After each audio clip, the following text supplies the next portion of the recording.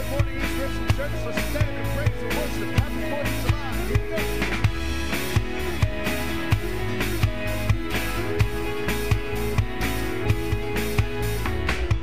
Great is your faithfulness, God of Jacob. You wrestle with the sinner's restless heart. You lead us by still waters into mercy, and nothing can keep us apart. So remember your people, remember your children, remember your promise, oh God. Oh, your grace is enough. Amen. Your grace is enough. Your grace is enough for me. Great is your love and justice, God of Jacob. You use the weak to lead the strong. You lead us in the song of your salvation, and all your people sing along. So remember your people, remember your children, remember your promise, oh God. God, your grace is enough. Your grace is enough. Your grace is enough for me. Your grace is enough. Your grace is enough. Your grace is enough for me. So remember your people, remember your children, remember your promise, oh God. God, your grace is enough. Your grace is enough. Your grace is enough for me. God, your grace is enough. Heaven reaches out to us. Your grace is enough for me. God, I sing your grace is enough. I am covered in your love. Your grace is enough for me.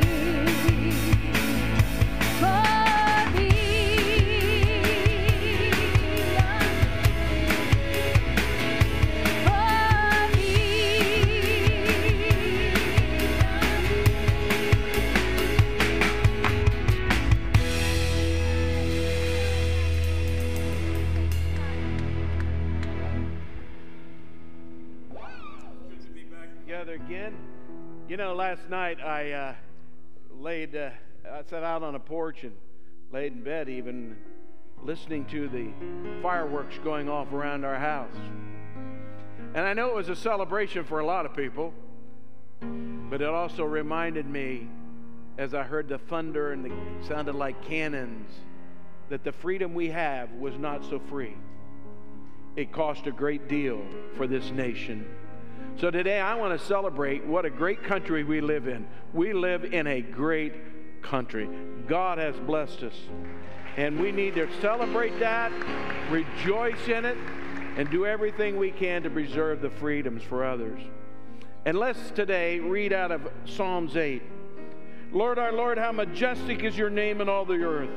You have set your glory in the heavens. Through the praise of children and infants, you have established a stronghold against your enemies, to silence the foe and the avenger. When I consider your heavens, the work of your fingers, the moon and the stars which you have set in place, what is mankind that you are mindful of them? As we celebrate today, let us remember the great price that our eternal freedom was purchased with. And we have a freedom unlike any man because of Jesus Christ. Let's worship and celebrate Him.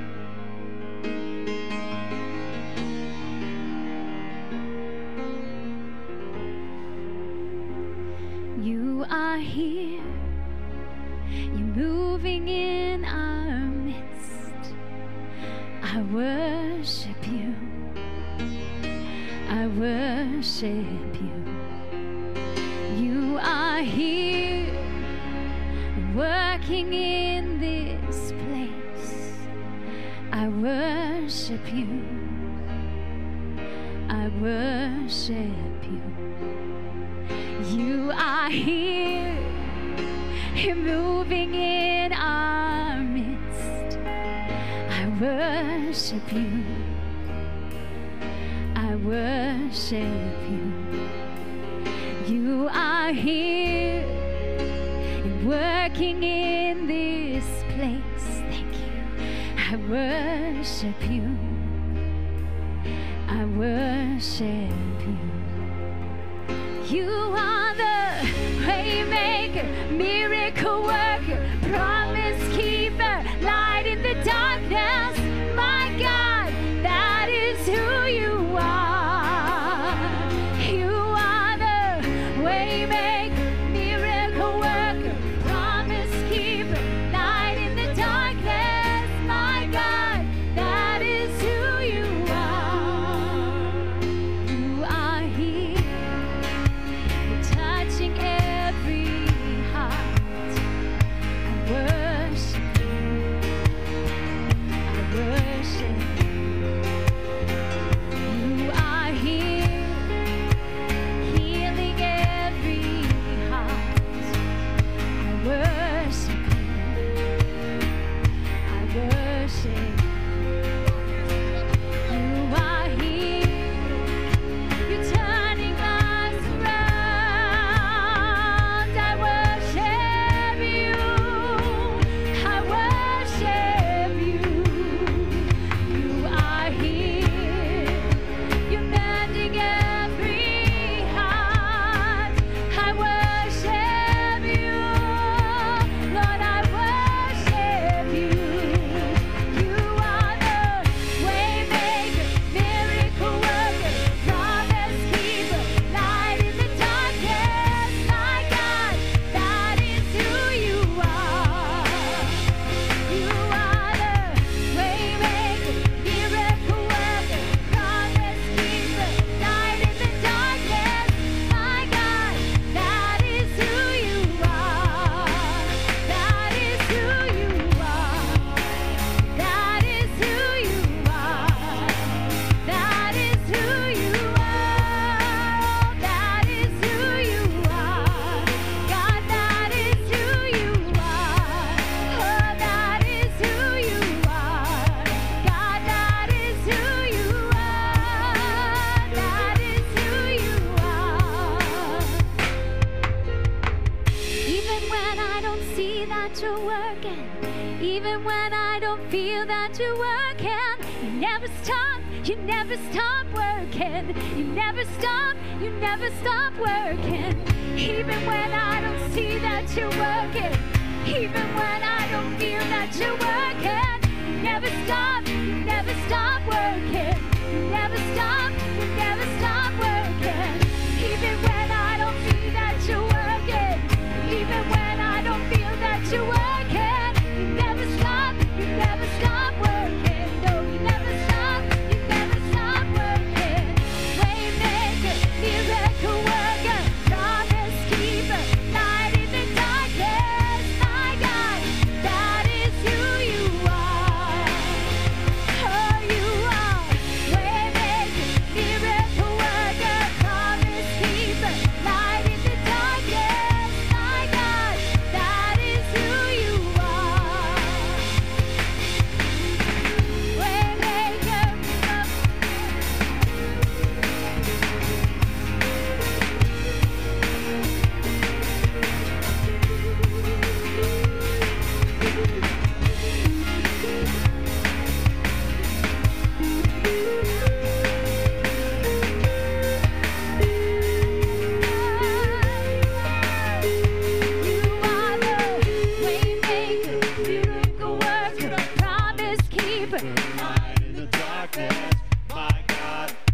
That is who you are.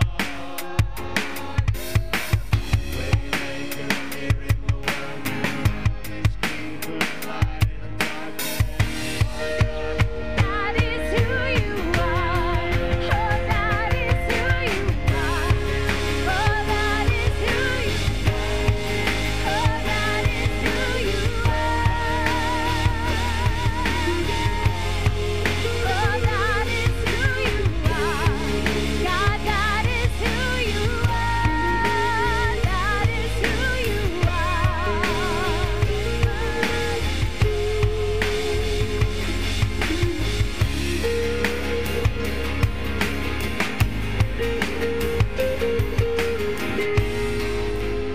Oh, give a shout of praise this morning, amen?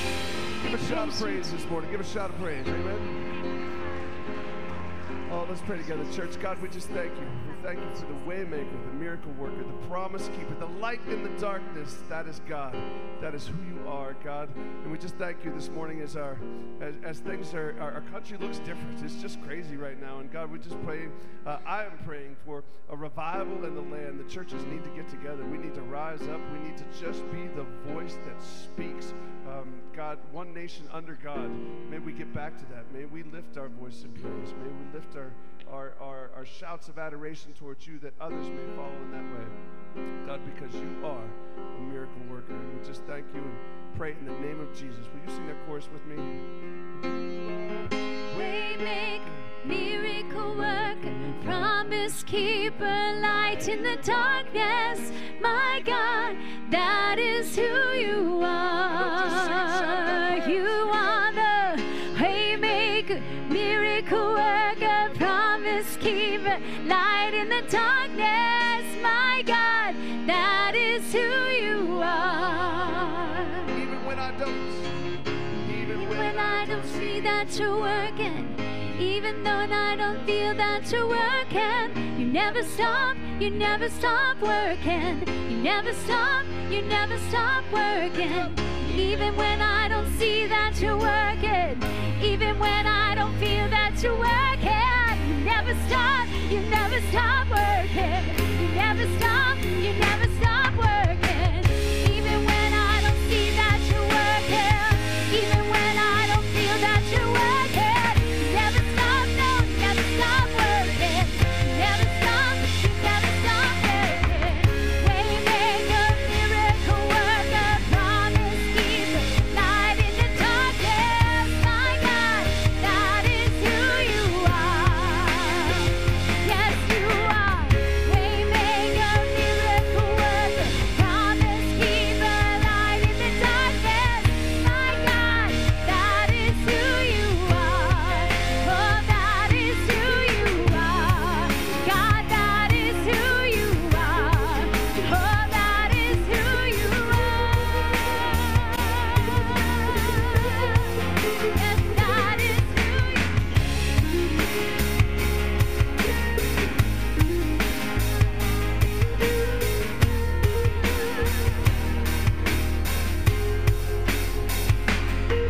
Lord Jesus, I know you tell us in Scripture that many are the plans of a man's heart.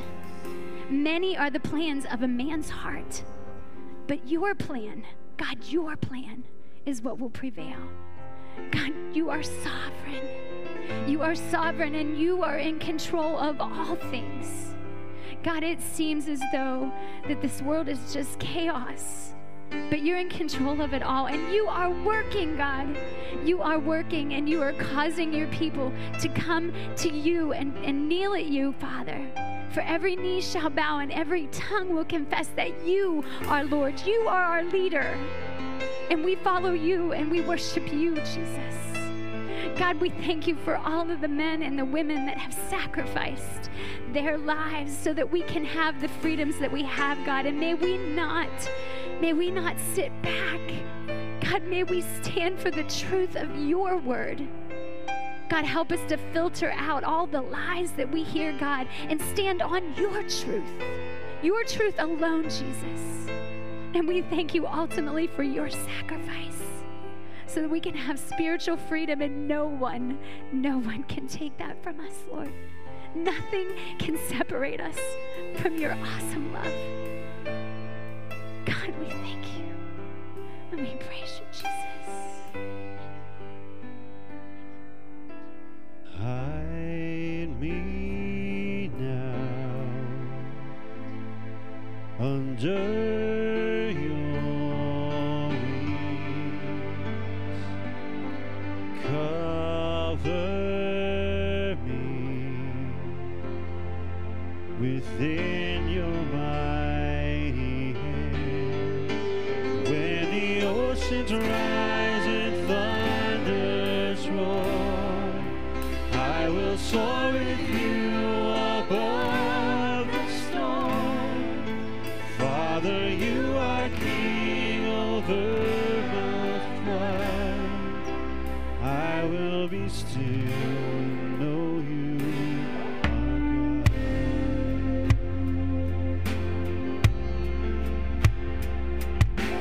Rest my soul in Christ alone. Know His power in quietness and trust. When the oceans rise and thunders roar, I will soar with you above the storm. Father, you are king over the flood. I will be still and know you are God. When the oceans rise and thunders roar, I will soar with you above the storm. Father, you are king over the flood. I will be still and know you are God. Will be still.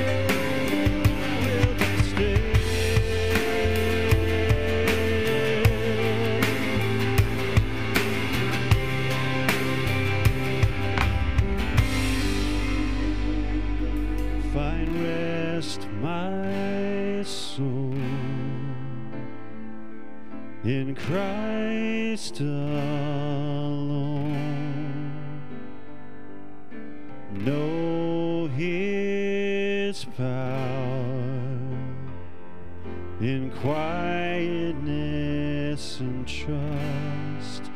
When the oceans rise and thunders roar, I will soar with you above the storm. Father, you are king over the flood. I will be still and know you are God. When the oceans rise and thunders roar, I will soar with you above the storm. Father, you are king over the flood. I will be still and know you are God. I will be still and know you are God. I will be still and know you are God.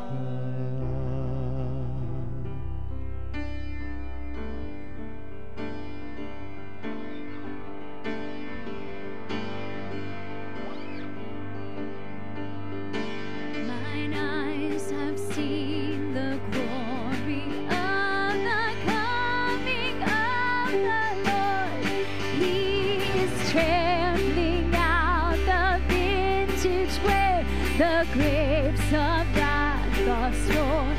He has loosed the faithful lightning of His terrible swift sword. His truth is marching on. Amen. Gloria to God.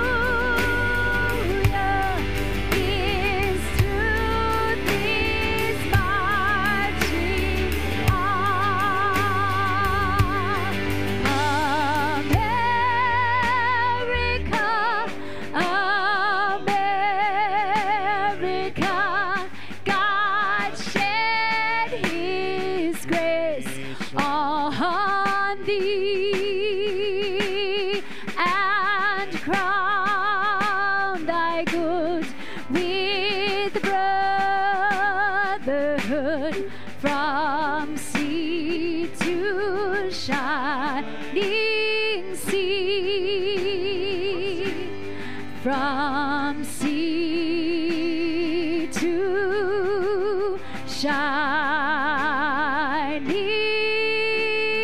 sea.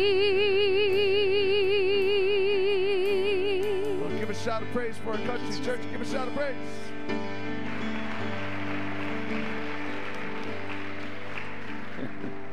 We truly are blessed. You know, the Word of God tells us as we prepare for our giving today, a time of giving and special music, that we are to bring the full tithe into the house, that there may be food in my house, the Word of God says. All you have to do is read the book of Malachi. It talks about how we're robbing God in tithes and offerings. You've been a very faithful congregation, and I appreciate it so much. But we want to continue in that. Today we encourage you as we enter into a time of giving that you can do that through giving in service, through our Alexio app, through text. You can find the mailing address on our website, and we hope that you'll continue and pray that you're going to give, because it's God's will for you to do that. And it's God's will for us to be faithful with what He's blessed us with. We're going to ask Danny Tiska to play us a special song as we prepare a time of giving. You may be seated.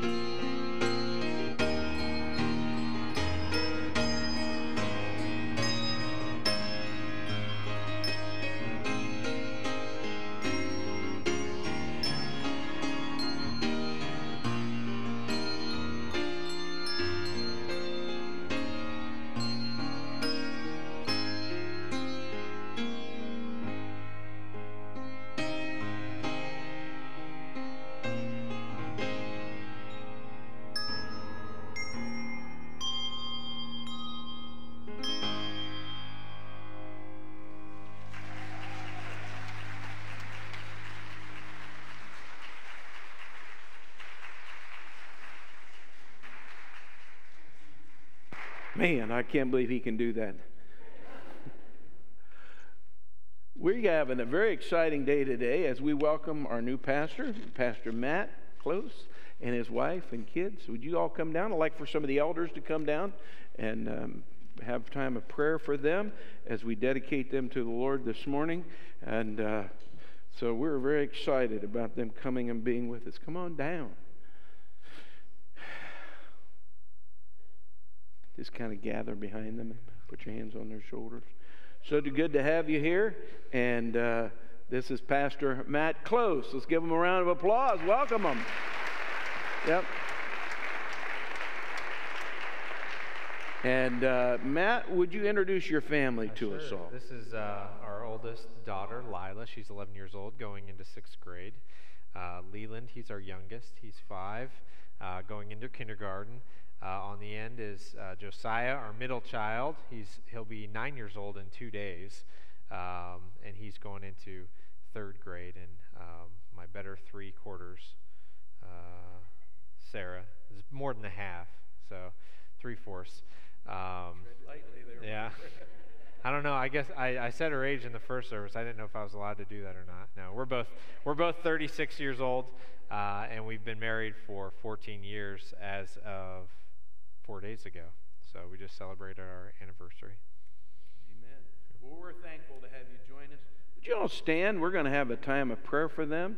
I was thinking about this time of dedication and recognition, and I was remembering in chapter 13 of the book of Acts when Paul and Barnabas were seeking God's direction in their ministry, and the church had prayed over them.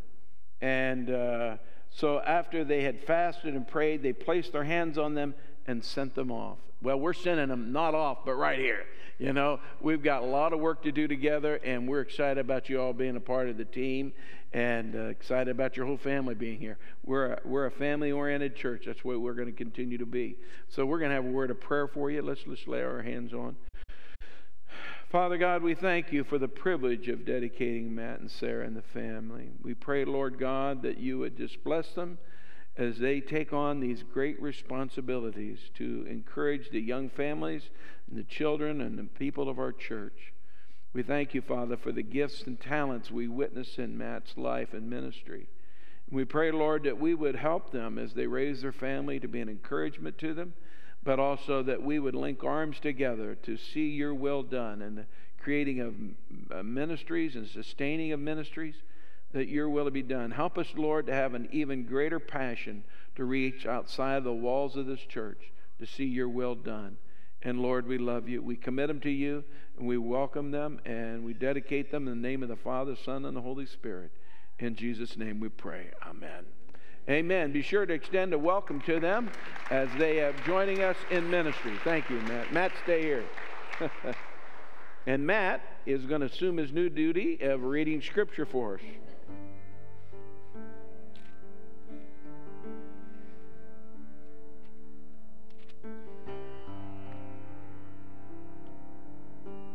We're in Acts chapter 3 this morning, reading verses 11 through 20.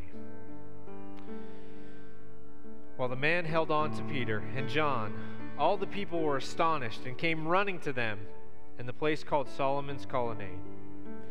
And when Peter saw this, he said to them, "Fellow Israelites, why does this surprise you? Why do you stare at us as if by our own power or godliness we have made this man walk? The God of Abraham, Isaac, and Jacob, the God of our fathers, has glorified his servant Jesus. And you handed him over to be killed, and you disowned him before Pilate, though he had decided to let him go. And you disowned the holy and the righteous one and asked that a murderer be released to you. You killed the author of life. But God raised him from the dead, and we are witnesses of this. By faith in the name of Jesus, this man whom you see and know was made strong. It is Jesus' name and the faith that comes through him that has completely healed him, as you can all see. Now, fellow Israelites, I know that you acted in ignorance, as did your leaders. But this is how God fulfilled what he foretold through all the prophets, saying that his Messiah would suffer. Repent, then, and turn to God, so that your sins may be wiped out, and that times of refreshing may come from the Lord, and that he may send the Messiah who has been appointed for you, even Jesus. It's the word of God. Please be seated. You may be seated.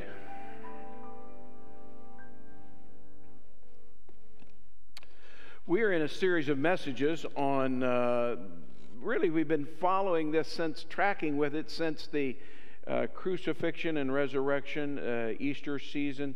We have been tracking then with the events that followed Christ's resurrection and ascension. And we are in the third chapter of the book of Acts, and we're going to look at chapter 3, part of it today, and then chapter 4 next week as we continue on. And I'm titling this little mini-series of 4 sermons, or 3 or 4 sermons here, Let the Lion Out of the Cage. This is part 2 of it. And last week we looked at the beginning, looked at the healing of a lame man at the gate called Beautiful. Let's begin with prayer. Dear Father, Heavenly Father, we thank you that we can gather together. We thank you for those who are watching on live stream, and we pray, Lord, that the church would continue to grow and blossom in this community and shed your light, not only here, but not only locally, but globally. And we pray, Lord God, that your Holy Spirit would be welcome here today to speak to our hearts, to encourage us in our faith walk, to have a trust in you. And I pray, Father, that we would not only trust you, but that we would act upon the faith that you've given us. In Jesus' precious name we pray. Amen.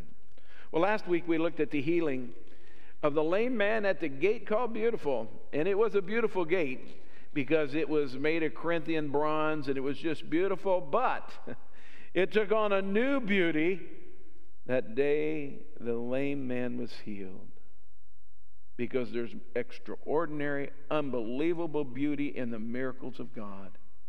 And I thank God for his ministry.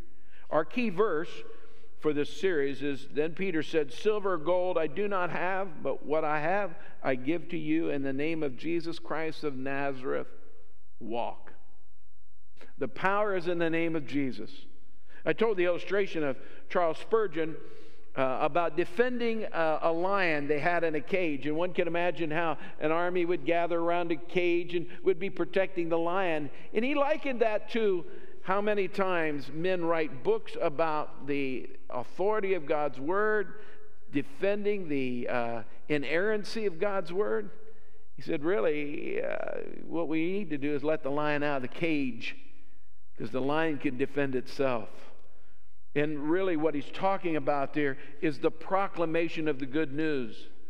Instead of sit around arguing the authority of Scripture and the inspiration of Scripture and all that, tell people the good news of Jesus. Now, I'm not against those books. I've been reading one, really have been encouraged by the book I've been reading in reference to the authority of Scripture and the inerrancy of Scripture. But there's some truth to the fact that when we let the message of Christ ring out from our hearts, it's powerful in of itself. We don't need to defend Christ. He is our great, great Savior. We noted the brokenness of people in Christ's day. A man lame from birth, begging at a gate called Beautiful, totally dependent upon others to meet his need, living on the generosity of visitors that would travel through the temple. Peter and John, that day, when they heard his cry, and by the way, I just have to encourage you to listen for the cry, because there's people out there who are broken, marriages that are broken, children who are being neglected and abused, kids who are going hungry. Heard a testimony of someone who was at Royal Family Kids Camp, and they were just overwhelmed by the reality of what they saw and witnessed in the brokenness of these children. We can't forget that, folks. They're all around us. And sometimes we just grow dull. We don't hear it. How many thousands of people walked past that man in all those years he lay there? Maybe they threw a few coins at him. Maybe they nodded at him. Maybe they even smiled at him. But that day, but have eternal ramifications for him. Peter and John chose to connect with him. And as he was walking by and they cried out for a few coins, begging there, they turned and gave him their full attention. If you remember, it was a solid gaze. They were connected to him at that moment. And as Peter reached out his hand and helped him up, silver and gold we don't have. What we have, we give you in the name of Jesus Christ of Nazareth. Walk, and he helped him up. The man was instantly strengthened. As he goes out of that point, he goes into the temple, jumping and praising and celebrating. And as a result, it says in Acts 3:9-10, when all the people saw him walking and praising God, they recognized him as the same man who used to sit begging at the temple gate called Beautiful. And they were filled with wonder and amazement at what had happened. What we have here is the power of confession. The apostles confessed Jesus as they called upon his name for the healing. They not only professed his name, but they reached out in faith, taking him by the hand and lifting him up, and instantly he was healed. The man confessed Christ, or the power of God, as he shouted the praises of God. He knew that this miracle had happened to him, and he's jumping and praising God and hollering and shouting the good news of what's happened to him. The crowds, I believe in a way, confessed the power of God as they gathered around him in amazement and wonder. They knew that good things come from God. They also know that bad things come from the devil. This is a good thing. A man that they'd walked past year after year, day in and day out, going there to pray and have a time of worship, they saw him now whole and celebrating life. All of this opened the door for Peter to let the lion out of the cage, so to speak. The Lion of Judah, as he shared the gospel, the good news of Jesus. And the first thing we observe in our text is Peter confronts their amazement. Peter shares the message with the crowd, this crowd that had been gathered. While the beggar held on to Peter and John, all the people were astonished, came running to the place called Solomon's Colonnade. When Peter saw this, he said to them, "Men of Israel, why does this surprise you?" Now, notice, first of all, his identification with them. He says, men or fellow Israelites, men of Israel, men just like us. Why does that surprise you? You should know the truth. The truth is that which will make you free. And the freedom comes in knowledge that this is not of us. Peter and John are connecting as fellow Jews. We are in this together.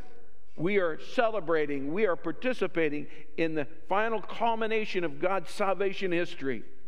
He corrects their faulty thinking. Why do you stare at us as if by our own power or godliness we made this man walk? He's correcting them. He's keeping the focus on Jesus. John and Peter are not the source of this man's healing. And which brings us to a vital point. The Spirit-filled church, a church is going to walk in the path of Christ, has always got to keep the focus on Jesus. God's servants, we are God's servants, every one of us. We are called to do a job. We are the doulos, the committed ones of Christ. But it's not about us. It's about Christ. It's about what Christ has done. And we have to keep that focused. And they disavow any power within themselves to evoke this healing. It has come through Jesus and Jesus alone. Why do you stare at us as if by our own power or godliness we have made this man walk? Peter gives the glory to Jesus. He says, the God of Abraham, Isaac, Jacob, the God of our fathers, has glorified his servant Jesus. In other words, as Jesus has been faithful, and as you remember what Jesus said, I brought you, just before he leaves this earth, he says, I brought you glory on this earth. Father, now return that glory that I'd given up. He'd left everything in heaven to come here for us. And now the Father is glorifying the name of Jesus, the God of Abraham, Isaac, Jacob, the God of our fathers. In other words, he says, go back to your history books. Look and see what it says. Do you remember? I was actually thinking about this. Do you remember what God promised Abraham when he told him he'd make him a great nation? All people on the earth will be blessed through you, Abraham. And that blessing came through the resurrected Christ who defeated death for all of us. So Jesus has come, and there's healing here. He gives the glory to God. At the initial healing, Peter had called on the name of Jesus. In other words, Peter and John are walking into the temple. They're in that broad way. People probably passing behind them. They turn. They connect with that man laying there. They reach out their hand. They call upon the name of Jesus, and he's healed. He heard that. Peter and John knew that had happened. But the people who come storming to them didn't know what this was all about. So he gives Peter and John a springboard to go further with the message, a message that the crowd was not aware of, but they hear him clearly give the glory to Christ. So in summary of the first part of this message, Peter is giving all the glory and power to Jesus Christ. He's making it clear that Jesus is fulfillment of all that the prophets and the patriarchs of the Jewish faith had anticipated. If you go to other places in Scripture, it talks about how they had killed and tortured the prophets that brought these messages. And yet they knew they were there. And it blows my mind that they did not know enough Scripture to identify that the Messiah had come. It's written throughout all the Scriptures. It's intertwined there in the passages. So he's making it clear that Jesus is a fulfillment of all the prophets and the patriarchs in the Jewish faith had anticipated. Let me say this. We need to hear this loud and clear. All wholeness is found in Christ Jesus. All wholeness is found in Christ Jesus. Oh, people have an experience here, they have an experience there, and they're happy for a while. But true wholeness is found in Jesus. He is the one who takes us to new heights. He is the one who shows us his glory, who shows us, gives us an anticipation of his glory that we will someday behold. In the second point, Peter confronts them with Jesus' death. After having mapped out this glory that Jesus is glorified in this incredible work of this instantaneous healing, Peter confronts them with Jesus' death. I heard some of you saying amen as Pastor Matt was reading those verses that talk about what they did. You see, Peter confronts them with Jesus' death. You handed him over to be killed. You disowned him before Pilate, though he had decided to let him go. You disowned the holy and righteous one and asked that a murderer be released to you. You killed the author of life. First thing that we notice is that Peter puts Jesus' martyrdom squarely on their shoulders. They were not innocent. Peter is speaking to the hometown crowd here. They're at the temple. It's not a holiday in the sense of Pentecost or Passover. On the day of the Passover, many people had come to Jerusalem. The streets would have been thronged with people who had come to Jerusalem. Many of them, maybe from distant places, who had never seen the miracles of Jesus. Maybe they'd never even heard him taught. They got caught up in the crowd. But the people at Jerusalem, the hometown folks, knew exactly about Jesus. They'd heard him teach over and over again at the temple. They'd seen miracle after miracle. They had heard the testimonies that had come back from other places where Jesus had preached and done miracles. So we're talking about the hometown crowd here who does not have an excuse. They had witnessed and seen the power and the compassion of Jesus. Even one of their own, one of their greatest leaders by the name of Nicodemus in the 3rd chapter of the Gospel of John said, we know of Jesus, said to Jesus, we know that you are a man sent from God because no one could do the things you're doing unless he was sent from God. Now that's a little paraphrase of that, but look it up. No, he puts it squarely upon them. You were participants in Jesus' death. You handed him over. There's no denial of culpability in this martyrdom of Jesus. The blame squarely comes to you. You betrayed Jesus, secondly, to a pagan leader. They had betrayed Jesus over to Pilate, a wicked, a wicked ruler of Rome, from Rome. The irony is that Pilate saw this whole process as a gross miscarriage of justice. He even went to bat for Jesus. He wanted to let Jesus go. And all you have to do is read back through that narrative. Peter is helping them to understand their guilt. Every one of us has to understand that we are sinners and need the grace of Jesus Christ. Peter is pointing to their need of a Savior. You participated in the killing. Romans 3:23. How many of you know that verse? All have sinned and come short. Okay, all have sinned and come short of the glory of God. How many of you know verse 24? Come on, Fred. It goes on to say, and are justified freely by His grace through the redemption that came by Jesus Christ. We are sinners. We are all sinners. Sometimes we don't think we're sinners. That's because we got a poor memory. We don't want to remember the rotten things we've done. We don't want to own our failures. We choose just not to think about them. Let's face it. Only those who see themselves as sinners will recognize their need for a Savior, for a rescuer of their souls. We need to understand that. Now, I don't want you to focus on your past. You know, we can get up here. You remember how rotten a sinner you were? Paul's pointing out, Peter's pointing out, you guys sinned. You failed Jesus. You should have known better. But I want to take you to another event in your life. Not all your past failure, but do you remember that moment? Do you remember that moment when all that sin that had you weighed down? Do you remember that crippling load of sin that you carried? Don't go through that whole litany of what it was and lose this moment. But you remember when you were loaded down with all the sin in your life and Jesus lifted it off of you. When the power of His saving grace set you free, that ought to be a hallelujah moment.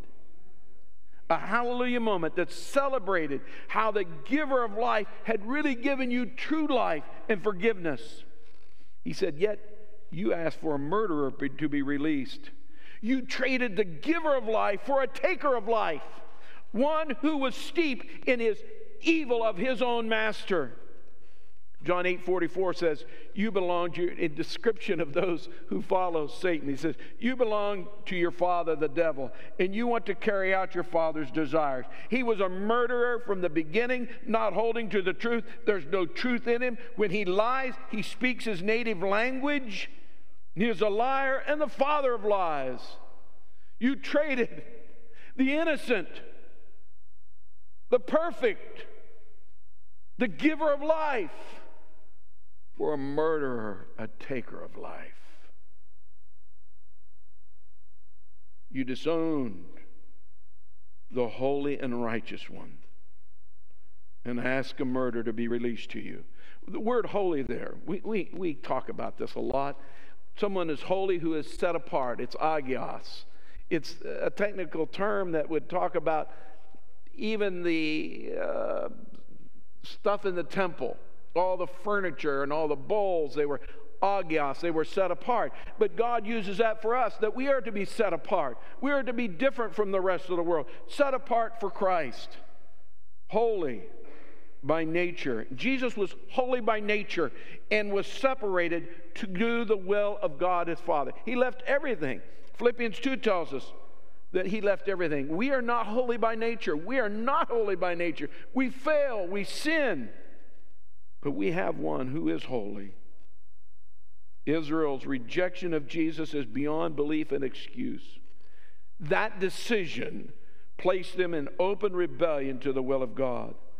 He goes on to say, not only did you trade the Holy One, you traded the righteous one. Innocent of crime, in right standing. How bad was this? How bad of injustice was this? Pilate's wife recognized that Jesus was who he was, that he is the God, the Savior. He says, while Pilate was sitting on the judge's seat, his wife sent him a message. Don't have anything to do with that innocent man, for I have suffered a great deal today in a dream because of him. Men, it pays to listen to your wife. Women, I was expecting a lot more out of you at that point. Let me say that one more time. Men, it pays to listen to your wife. Pretty weak still. Now, you get it. This woman, we don't have any record that she's saved. She recognizes God gives her a dream. What you're doing is wrong, Pilate. Don't do this. On the day that Jesus was betrayed, they took him to a hill called Golgotha. There they pounded the nails in his wrists, in his feet. They mocked him, they spit upon him, they hoisted him up, they dropped that cross in the hole. And even while he was on that cross, he continued to minister, caring for those. And there stood a Roman centurion. And the centurion, seeing what had happened, praised God and said, surely this was a righteous man.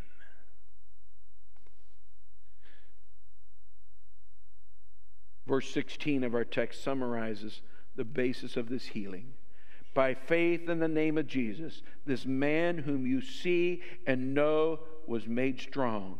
It is Jesus' name and the faith that comes through him that has given this complete healing to him, as you can all see.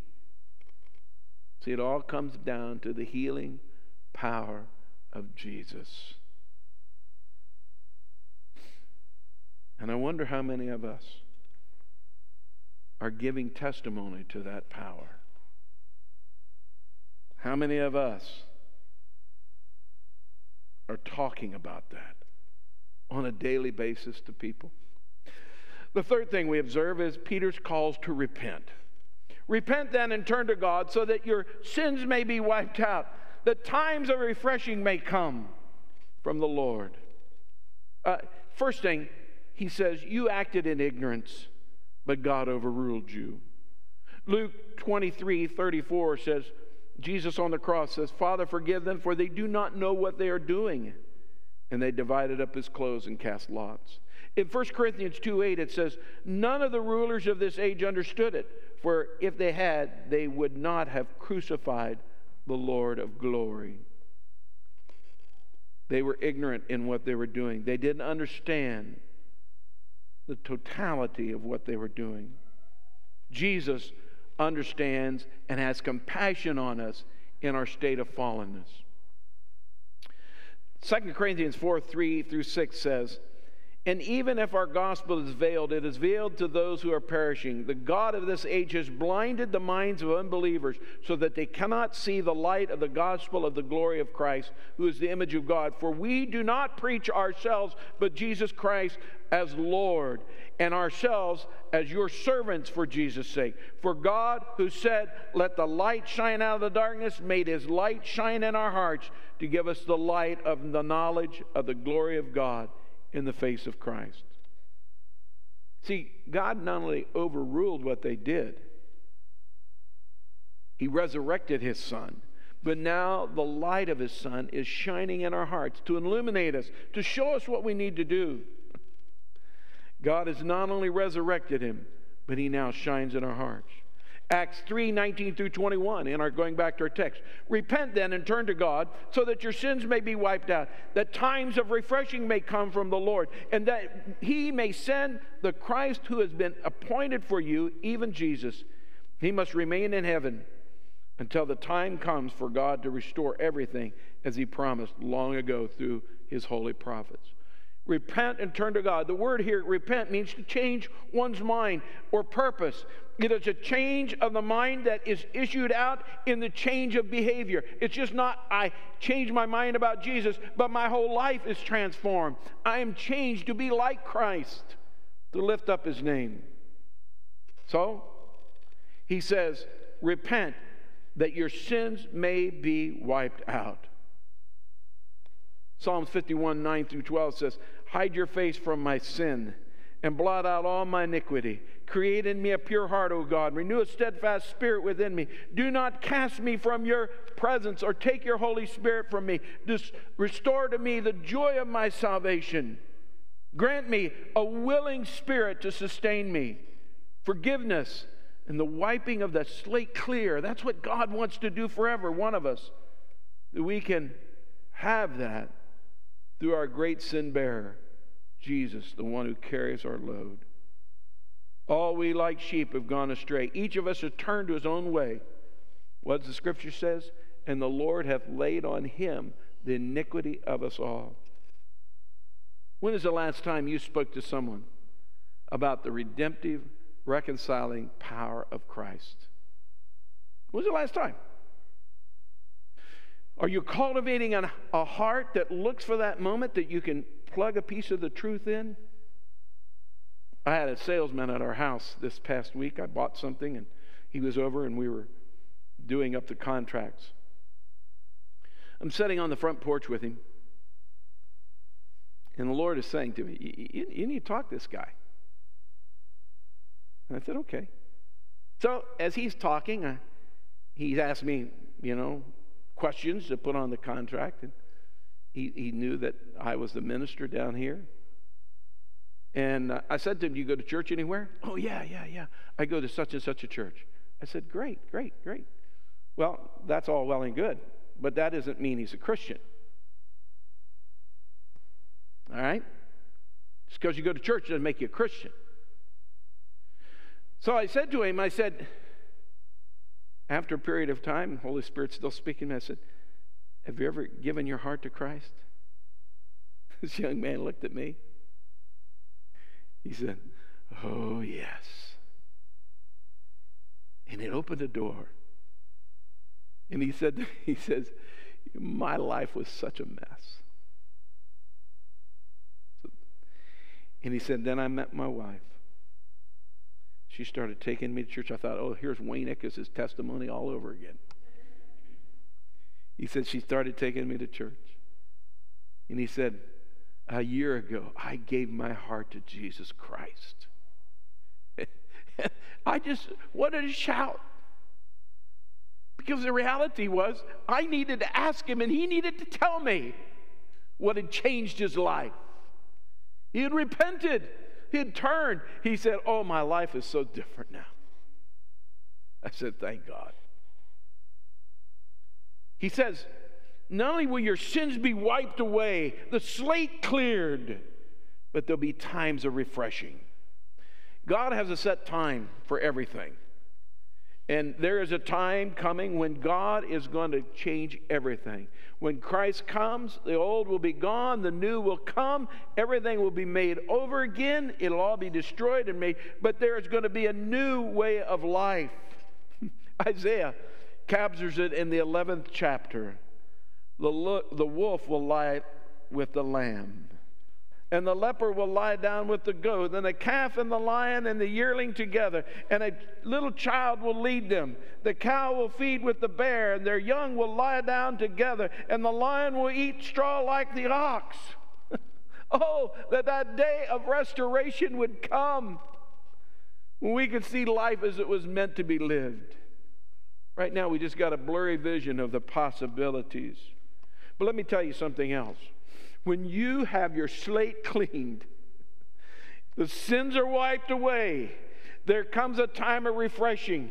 And I don't know about you, but I have those times of refreshing on a regular basis where I am with the Lord and He is speaking to my heart, showing me truth, and refreshing my soul.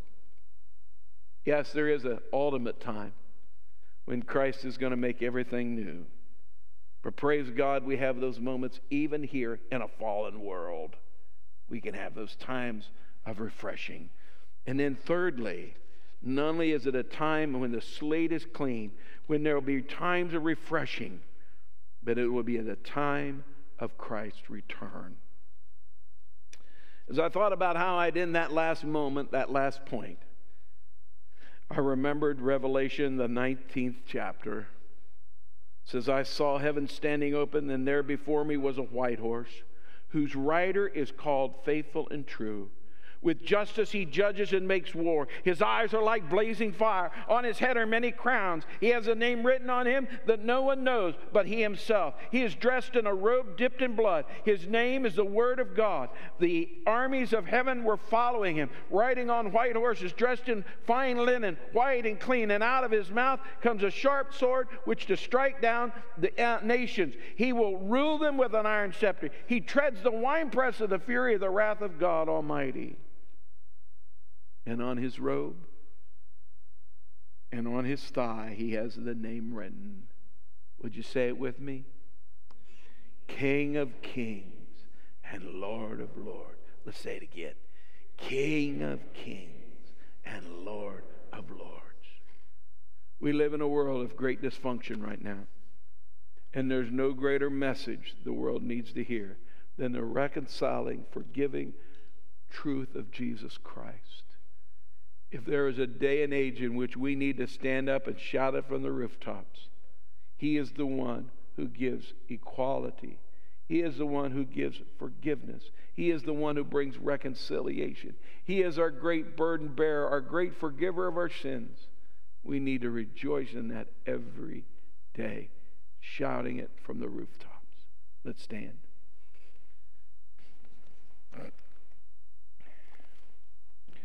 I've chosen a closing hymn for us today.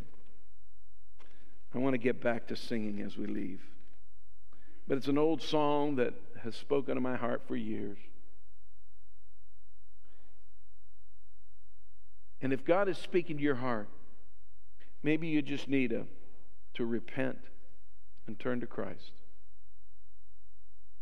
Maybe you've never received Him as your personal Savior. You've been going to church and you look good to everybody else, but you know inside your heart's not right with God. I want to ask you to come and pray. Maybe you've just lost that zeal for life and you need a refreshing. Sing with me.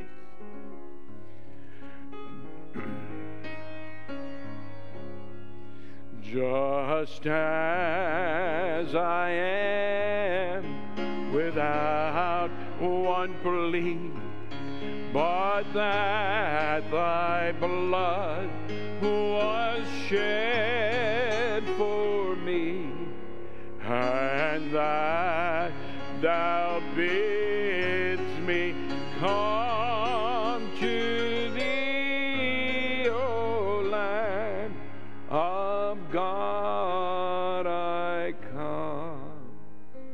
I come, just as I am, and waiting not to rid my soul of one dark blot, to thee whose blood can cleanse each spot, O Lamb of God, I come. I come. I want to talk to all of you, and particularly you who are watching us on simulcast. You know, if God is speaking to your heart, I encourage you to get alone with Him today. Spend some time asking Him to renew your heart, give you a greater vision to speak up the truth of Christ. Our nation needs godly people who will stand up for the name of Jesus. If we're depending upon politicians to straighten this country out, we're sadly mistaken. It won't happen. It can happen through a revival, through men and women giving their heart to Jesus Christ. Would you pray with me? Would you rededicate yourself today to a greater witness for Christ? Father, as we leave here today, let us go with the awareness that you're with us and that we are a part of your great redemptive process. And someday, that last grain of sand will fall through that hourglass, and you will come in the twinkling of an eye, brighter than any lightning, and you're going to show up, and it will be the end. and we'll be able to come home with you. But Lord, until that day, help us to grab everybody we can and bring them with us by telling them the good news of Jesus, calling them to a salvation. Lord, we believe that every man, woman, or child who confesses the name of Jesus Christ is saved. And we pray, Lord God, that we would rejoice in that hope that can be there for any man, woman, or child who will call on your name. In Jesus' name we pray. Amen. God bless you.